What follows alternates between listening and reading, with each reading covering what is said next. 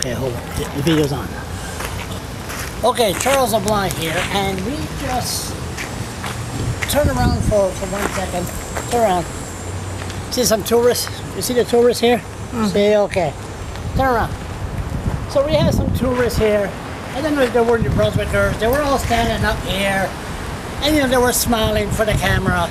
So of course me, the agitator, a little bit closer. You see the back door is shut. Now that's a heavy door. Even a bomb couldn't go through there. Look at this. See? You see how thick it is? Go right here. See how thick this is? This is like bomb material. You can't go through. So anyway, these tourists or these New Brunswickers were standing here, had me. I just had some fun. Like I was like this, look. It's my birthday. I was ready, pretend I was going in. Took a picture. These tourists were all standing there. So then we walk away. Then these moody Quebecois, security Quebecois from inside, slam the door. Bang! So these poor tourists, they jump up. I'm surprised they haven't took a stroke. Look, they're going away. They're going away scared. So why these moody Quebecois, Quebec security?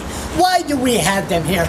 Why did they have to slam the door that scared those poor tourists? Kids start crying. I mean, we need to get rid of these Quebecois security from the New Brunswicker people's house.